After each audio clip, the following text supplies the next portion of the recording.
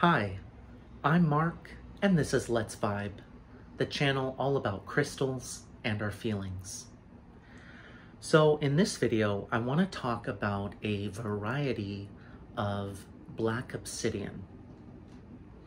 And this variety is known as Apache tear. So you can see, if you're familiar with black obsidian, which is just very smooth and dark jet black,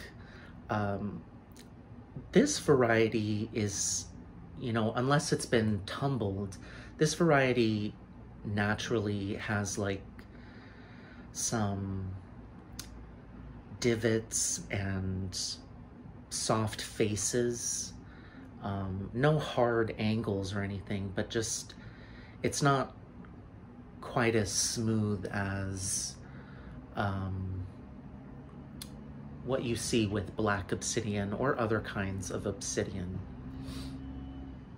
So Apache tear obsidian comes from Arizona, Nevada, and some other places within the American Southwest, as well as northern Mexico. And Apache tear obsidian gets its name from a legend of the Apache people in a part of Arizona where there was a battle with American soldiers sometime in the 1870s, and the Apache warriors were outnumbered, and rather than be defeated by the or at the hands of the American army, they are said to have run themselves on their horses off of a cliff. And when the wives and the women of the tribe heard this news that their warriors had died, they wept, and their tears upon falling to the ground became these pieces of obsidian. So that's the legend behind this type of obsidian. And this kind of obsidian, actually, I don't think you can see it on camera, but from my point of view, if viewed in bright light, like sunlight, Apache tear is translucent. So it's not, excuse me. This variety is not completely opaque, like black obsidian. It does have a little bit of translucence when held in sunlight. But given that legend surrounding the stone and its name, the legend connects with the stone's energies. This is a very divine feminine type of energy, especially earth-based divine feminine, Mother Earth type energy. Other kinds of black obsidian could easily be described as more masculine in their energy, but this definitely has a very nurturing quality. And that's why this is one of my personal favorite varieties of obsidian. It's very nurturing. It resonates not just with your root chakra, but also your heart chakra. And it's very protective. It's very grounding. This variety is said to have earth and fire elemental properties. So very grounding.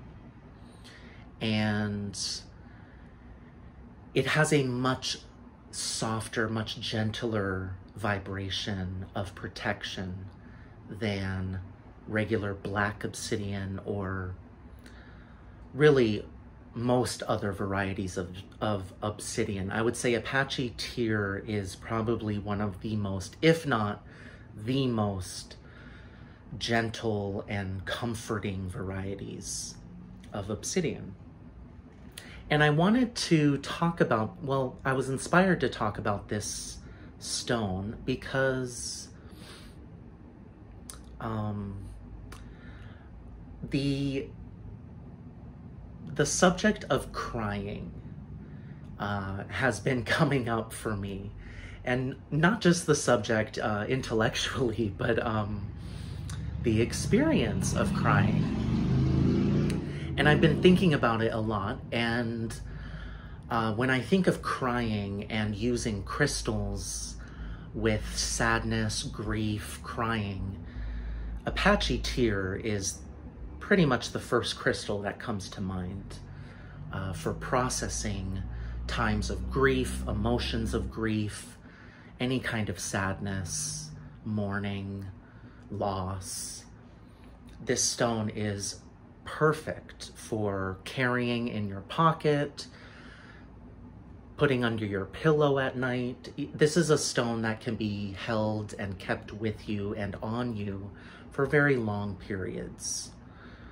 And it has the ability to hold your emotions, your feelings, like sadness and grief. And, you know, I mentioned in my previous video how, you know, there's been some turbulent, intense astrological transits and energies going on lately.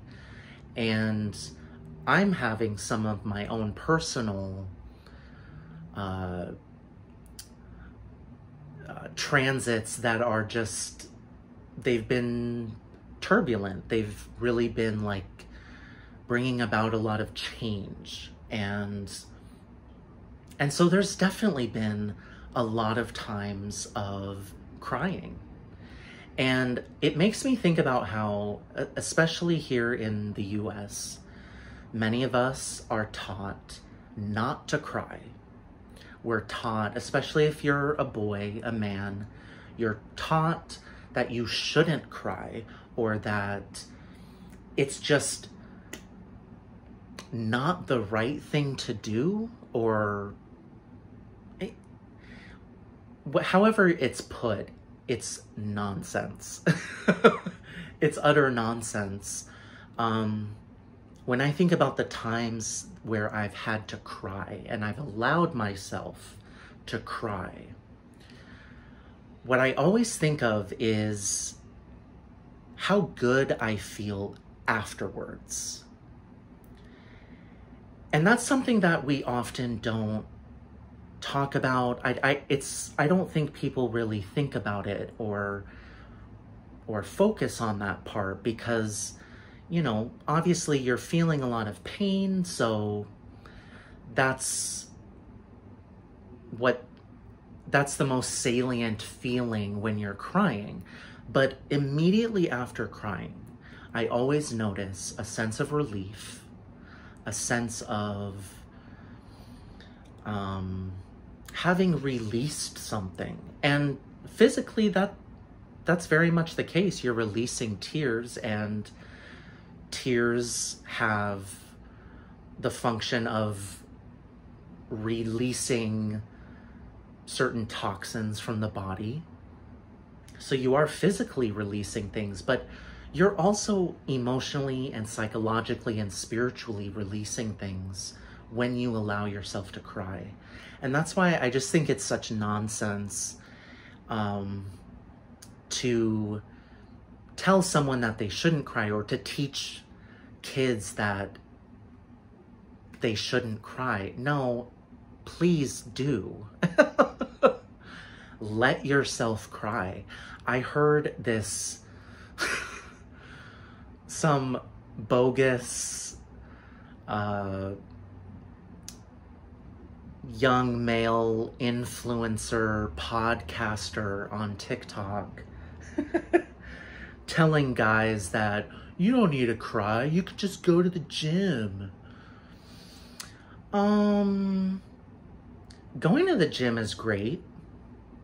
Going to the gym is definitely a great activity. It can definitely help you release emotions, pain, hurt that's been held in the body. I think that's great for releasing the physical manifestations of psychological pain. But to say that you don't need to cry is just, that's such bullshit.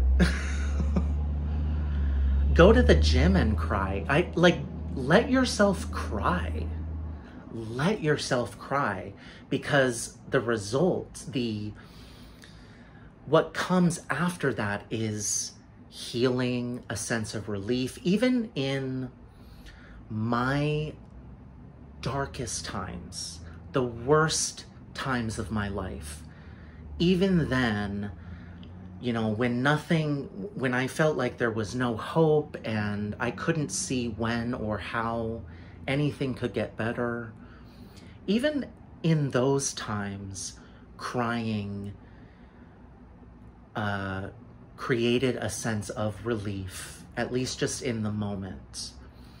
And I think it was like, you know, for me, it took step by step by step, however small, to reach a state of recovery.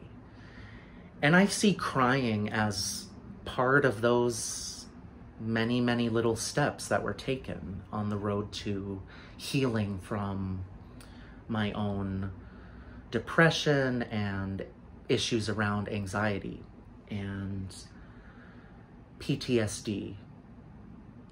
So that's why I'm just like,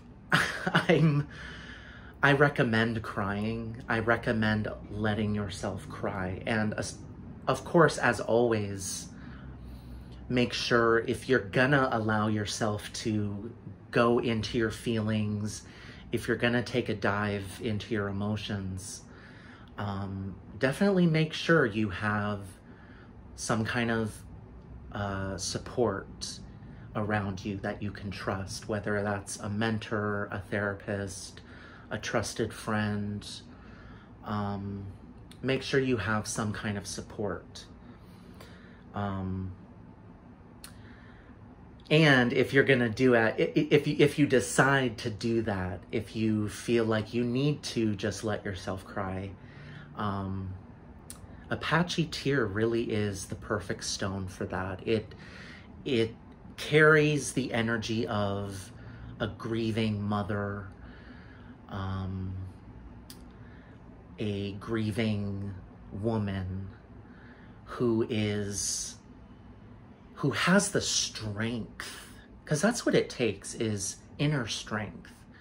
She has the strength to allow herself to weep and grieve, and thereby go through the healing process and the acceptance, the process of accepting such feelings and such experiences. This Apache tear is good for higher perspectives and higher understanding around challenges in our lives. This stone can help you see the greater purpose behind difficulties, and it can help you come to terms with the presence of hurt or pain, and help you build the inner strength to allow those feelings to be present and know that they will pass. You know, sometimes, especially if you're in a really low place, sometimes it can feel like, oh, what if these bad feelings, this sadness, what if it never ends? Because you just can't really feel the end of it. It's very deep. But a stone like Apache Tear can help you, give you the confidence, the strength, the protection, and the grounding to stand in that kind of place within you and not feel afraid of it being overwhelming. So this stone, definitely, the more you use it, the more familiar it feels. It kind of becomes a, quote, familiar, which is a word used for any kind of spirit, spiritual entity or energy that has a close connection with you. So that can definitely happen with Apache Tear. It can grow to be very familiar energetically. So I highly encourage anyone who is interested in crystals or who likes using crystals and is dealing with any kind of sadness or feels like they need to cry a little bit or a lot. Apache Tear is the stone for that. Now, I was trying to find, it took me a little while to think of a song that fit with the energies of this stone, but I had to go once again with Evanescence. This time I went with their third album. I think it's just titled Evanescence. And the song is My Heart is Broken. So right away from that title, you can see the connection. But that song, it's just very, it carries a sense of sadness, but also a sense of strength, I think. And so I just feel like it's a great song for Apache Tear. Sadness in the presence of strength. So I will include a link in the description box below to My Heart is Broken by Evanescence. And I encourage everyone to leave a comment or question below the video. And once again, thank you so much for vibing with me.